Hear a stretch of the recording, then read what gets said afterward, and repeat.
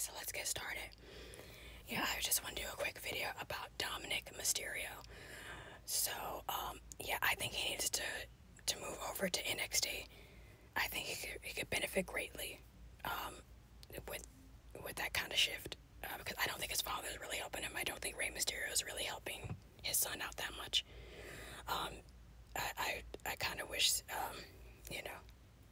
I wish that he was a part of NXT. I think he could kind of really,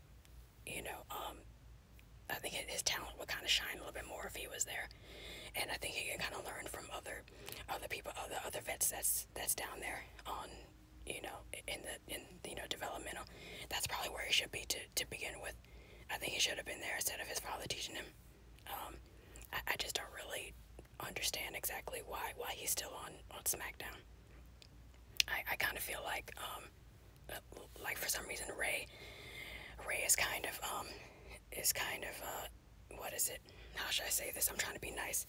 I feel like he's kind of it has like diminishing returns. It's like he's kind of slowing down the creativity of his son Dominik. I'm not really sure why, but I like Dominik is a bit of a jobber in my opinion, and I have no idea why I feel like that. But Dominik just screams jobber to me for some reason. I don't know if it's because he keeps losing or whatever. I don't know. Well, he lost to Sami Zayn, and Sami Zayn hasn't been on TV in like 2 months or so. Yeah, so that's kind of like a bit of a red flag to me. Yeah, it just like send his ass to NXT already. I'm kind of tired of seeing him. Like I said, he's kind of that's why I kind of have to ask the question: is he more of a future star, just like just like dear old dad, or is he more of a fucking jobber? I'm not sure. Is he a potential superstar, or is he gonna be jobbed out to to fucking our truth, or whoever in the future? I'm not saying that to be shady. I'm just saying that because that's kind of how I look at it. I kind of see him, if he doesn't go to NXT sooner or later, I think he's gonna be like a jobber to the stars, kind of for like a while. Yeah, but anyway, I don't, let me know what you guys think, of course in the comment section down below. So, what do you guys think about the new,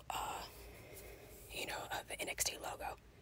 I think the NXT logo is, it kind of fucking sucks. I have no idea, like, what the hell, like, they were thinking. It looks, I didn't know that it was like Nickelodeon. Is this Double Dare? Like, where the fuck did they get the logo colors from? I just don't understand that whole shift of the logo thing. It looks like garbage to me. But again, that's just my honest opinion. Yeah, the logo just isn't really doing it for me. It looks like kids, like my 10-year-old cousin made it or some sort of shit like that. I don't know what's going on. But anyway, yeah, the logo is garbage. Yeah, get rid of it. Oh my god, I want to thank you for the 100 plus subscribers. Oh my god, like, yo, we did it, guys. We made it to 100 plus subscribers. Holy shit. I can't believe it. I mean, I'm so overwhelmed. I'm so humbled by this. Like, thank you so much. Man, words cannot describe like how much this means to me. Everybody that has shown me love and support, I just want to give a special shout out to you guys.